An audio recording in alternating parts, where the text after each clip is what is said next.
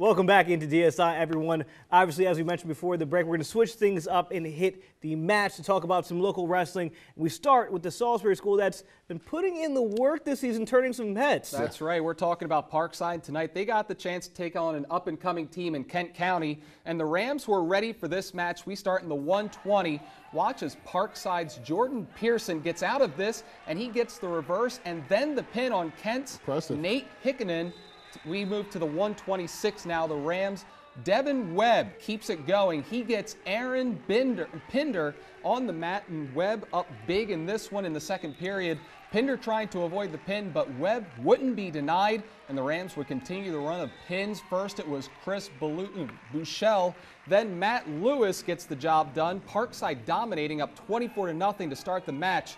Kent County trying to get back in the match, though. Alex Sipes with the third round, with time winding down the third round, gets the ref to tap the floor in the Trojans' second pin of the day, but the big boys on the Rams came to play. Elijah Bivens gets the takedown, and then he gets 6 on the board. One more rep. Coach called Bivens a project, but he's doing big things on the mat this year. And then it's big Mike Collins in the 285-pound class. He would get the pin in the first round, and Parkside rolls in this one 54-21.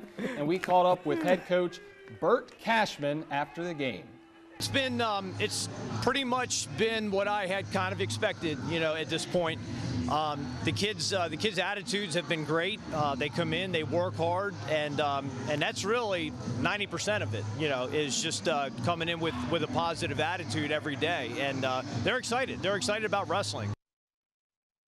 And I do want to talk about the tough schedule that Parkside has coming up, but I also want to ask you about Parkside's ability to take these football players and turn them into wrestlers. You were mentioning during the 10, Elijah Bivens kind of a project for Parkside, but the raw strength there, that's got to be a huge asset. Yes, that is pretty amazing. It seems like they have a lot of football players on their rosters. Football players, if you're out there, it is really good to wrestle. A lot of the similar characteristics. Yeah, exactly right. So Brandon has a little bit more about their schedule and what they have coming up. Right, so they have a bunch of tough games against the North coming up with Queen Anne's, Kent Island, and North Carolina, but also some good teams in the South as well with Decatur, and then some inner-city matchups with Y-High and Bennett coming up.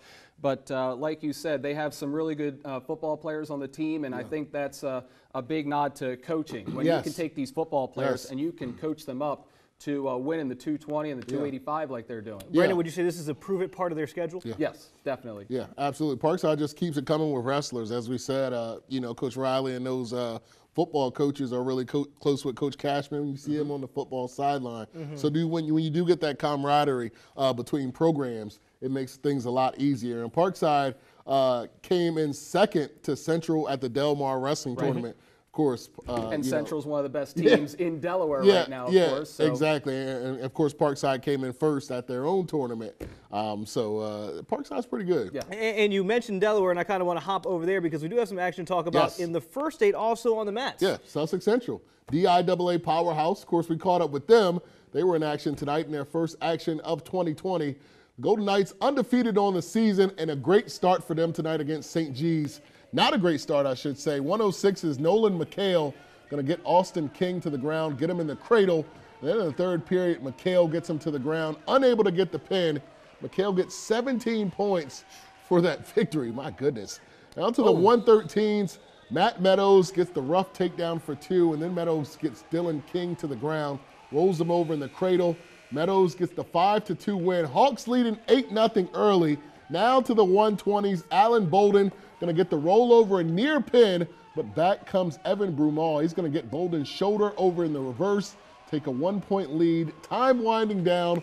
Bolden going to get the last second takedown at the buzzer to win 5-4 over Brumall. So the Hawks taking an early 8-point lead, but after 3 straight forfeits, here come the Knights. 152, Cade Cope gets the takedown, finally gets the pin, giving Central the 20-14 lead. And then in the 185, the big fellas, Tyler Carr of Central getting the takedown. And finally, after 93 seconds, he's going to get the pin. The Golden Knights coming back big in this one. They win it 53-14. So not the greatest start, but a big finish. And you have to say that is an impressive match for them to start behind, come back and get the win. So where does that pit them in terms of the best in the first 8? Yeah. Well, we've got some of the usual suspects in Delaware this year. We've got Smyrna, Central, CR, and then Milford moving from D2 to D1 is going to be very interesting in wrestling because they're 6 or 7-time defending state champion in Division II. So right now it's very early. We don't really know who the best team is, but I would say those 4 are really the 4 powerhouses in Delaware. Yeah, you want to talk about where does it put them? I mean, we don't know. I mean, too early to tell. Division 1 is so loaded as far as in Delaware with those names that you just said. Those teams are all excellent teams year in and year out. So it's going to be interesting to see how Milford, as you said, moving from Division II, takes their strides, if they take some lumps, you know, against these bigger teams, just what they're able to do. But they got a great coaching staff as well. And the void in Division II. Who fills that void in Division II? It'll be very interesting to see that as well. I think Indian River's going to have something to say about that. We'll see about that. That's the beautiful thing about coming back from that winter break. Now for winter sports, we figure out who's going to be stepping up from the rest of the competition. That's right. Gentlemen, thank you. Well, it is time for us to take our next break, but when we return, there's a new justice in the Delaware Supreme Court, and we'll tell you why today was one for the history books.